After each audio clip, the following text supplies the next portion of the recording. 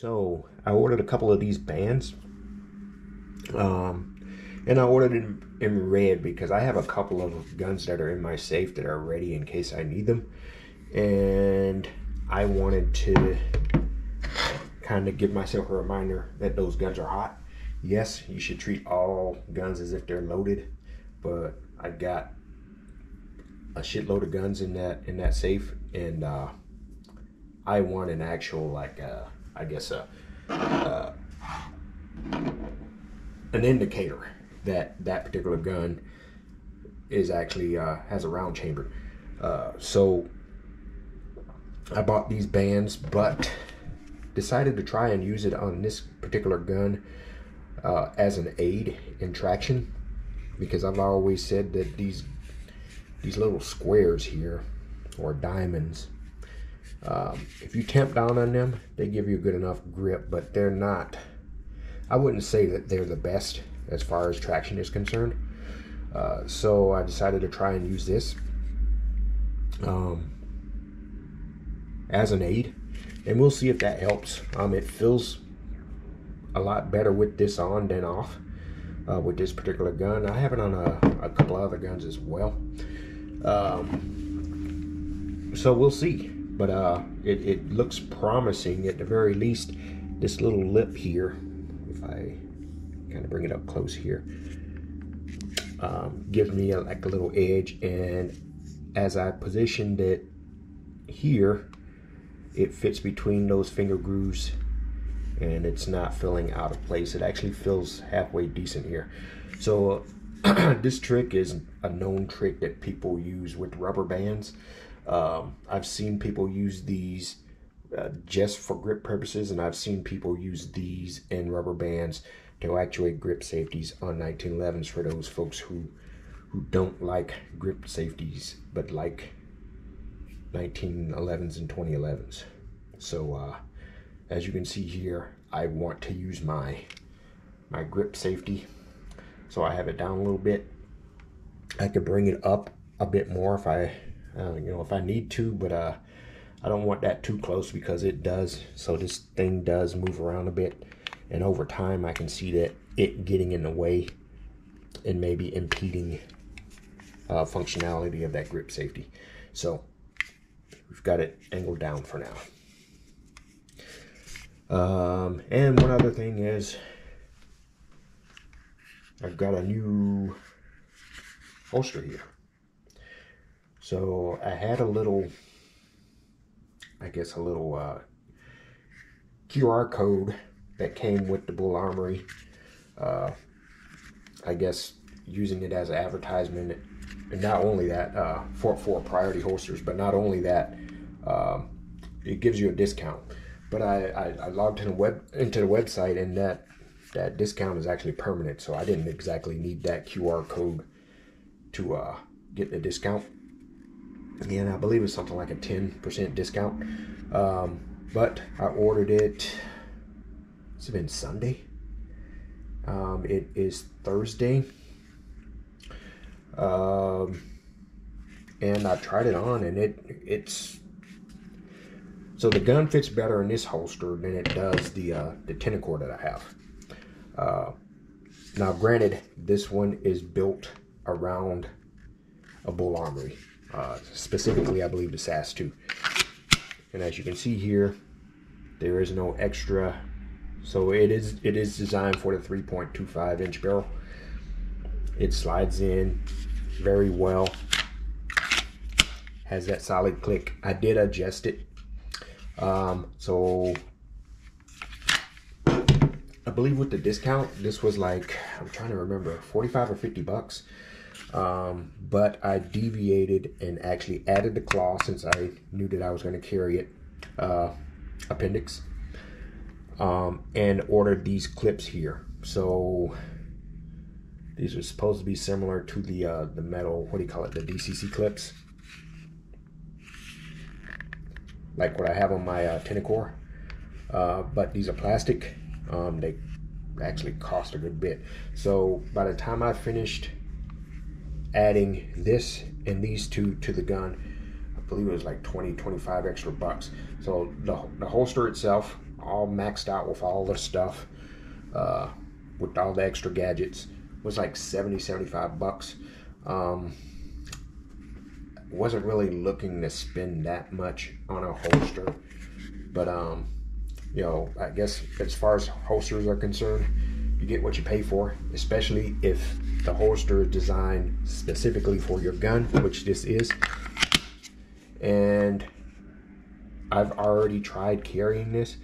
So remember when I said on my last video where I've been carrying the S15 since this was in the shop, and now I'm having an issue trying to swap back because I'm so used to the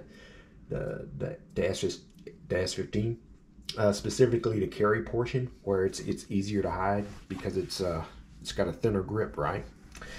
Well, I put this on and tried it, and I'm actually able to hide it. I mean, it tucks in just as, not quite as well, but almost as well as the S15 does.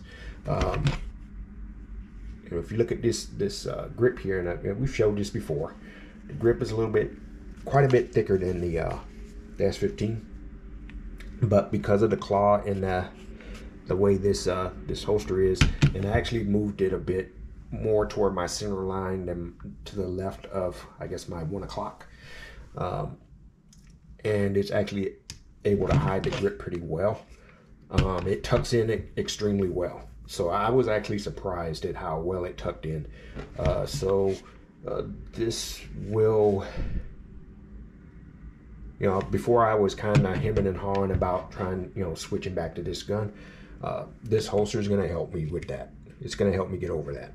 I want to go back to carrying this gun because I want to give it a fair shake, at least give it a full 365 days of carry before I switch, and then kind of give my notes on how well it carried during that year.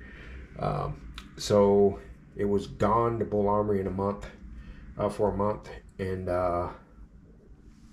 it's been a couple of weeks since I've gotten it back. What, a week or two? I would tack that on to the I guess to my year to kind of make up for that. My year is coming up, I think, in the end of March or April. Well, I had that, but I didn't start carrying it until probably May or so. So May or June is when my full year of carrying this gun ends. And you know, I'll look through my notes and kind of see, but it's carried well so far. I have no complaints about the way it carries, the way it shoots, or anything. So it's a good gun.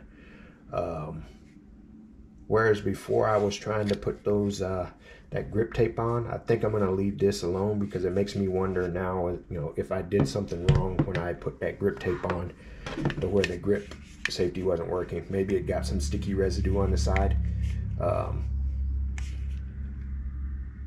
It didn't start acting up, or I didn't notice it at least until that time period. But again, it could have been doing that the whole time.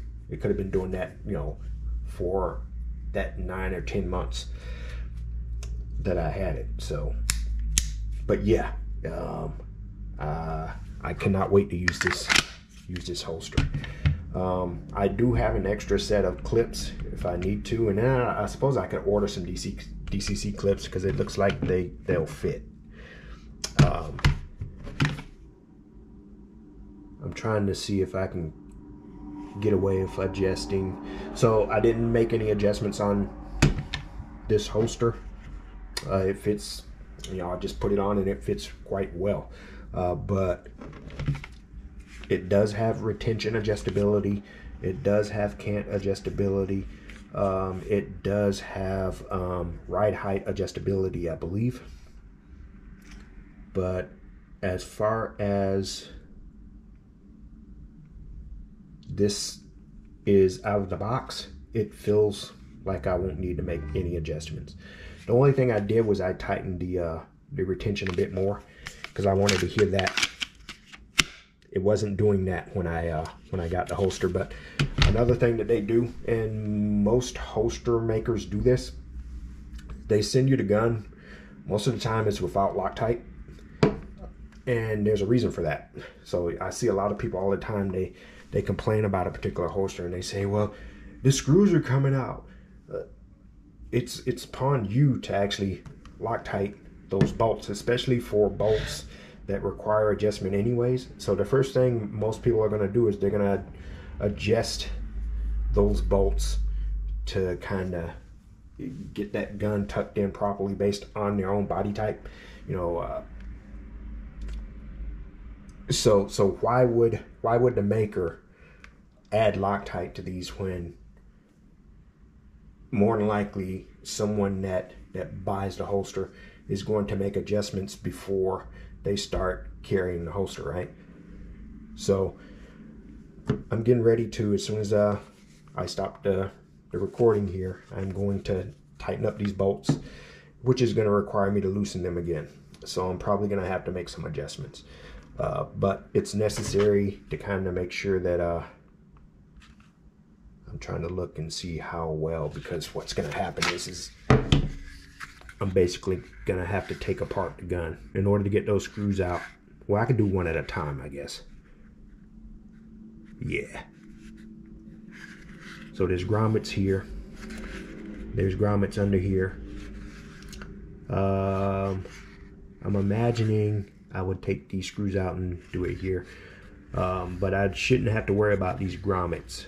I just make sure I do them one at a time so that the holster doesn't just pop, you know, spring free. There's a claw addition here, and there's a bolt, so we'll Loctite that in place.